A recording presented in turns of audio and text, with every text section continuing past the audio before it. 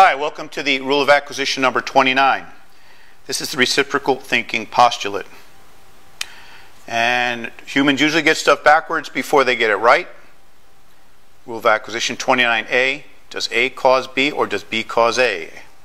29B, ask yourself, is there a C that causes both A and B? And we'll get into what those mean in a moment. Humans are like birds that imprint the first thing they see and nothing can change it. Humans typically latch on to the first rational explanation of something and then stubbornly hold on to that explanation beyond the point of all reason. Okay, but this imprinting trap, if you want to call it that, is made worse by the fact that humans typically get stuff backwards before they get it right. Let me give you an example. Vision.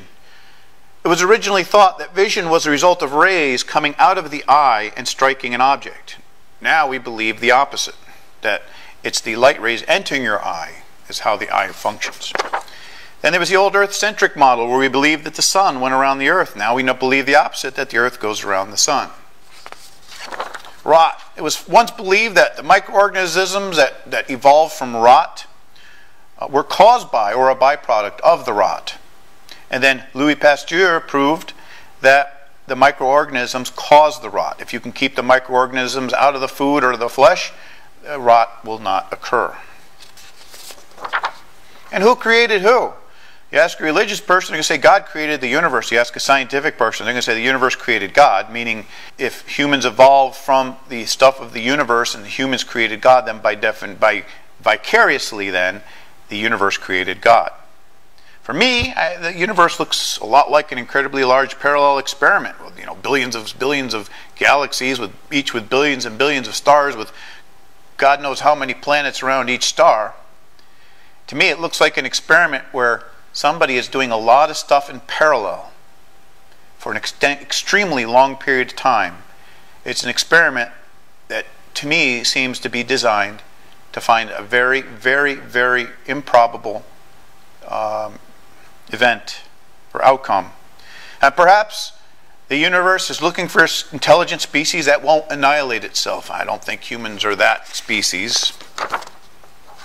Okay, but there's probably plenty other examples where we get stuff backwards long before we get it right, if we even get it right. So the reciprocal thinking postulate is 29, humans usually get it backwards before they get it right. And 29A is always ask, does A cause B or does B cause A? And we'll give you an example of that in a moment. Here's the example. Climate change. Does warming occur because of CO2? Or does CO2 levels increase when the planet warms? These are the charts that are in Scientific American, February 2007. When I saw these charts, I said, oh, global warming's a load of bullshit.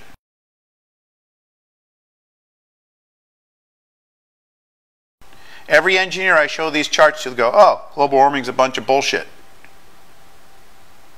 In other words, it's backwards. If you look at the chart, when the temperature goes up, the CO2 goes up. When the temperature goes down, the carbon dioxide follows. This leads this. This occurs first. It does not cause that. That's the least thing you can say.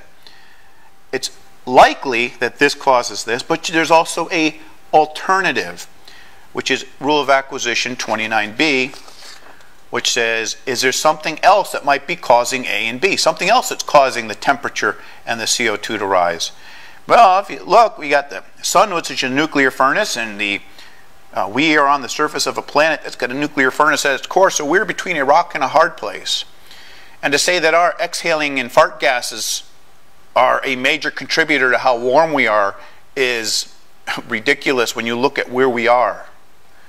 Okay, if anything, this chart says that the Earth warms, and the reason for the Earth warming is probably the sun and the core of the Earth.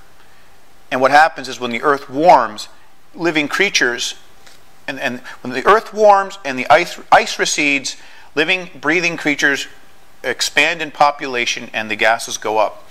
When the Earth cools, it takes a while for those creatures to die off, and that's why there's a lagging in the drop-off in the CO2, which is the respiration gases of creatures.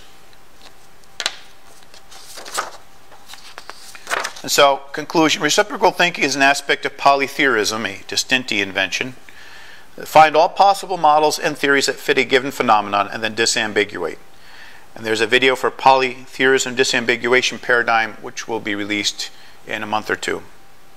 By employing reciprocal thinking, it's possible to provide at least one or two other theories to support polytheorism. Thank you very, very much.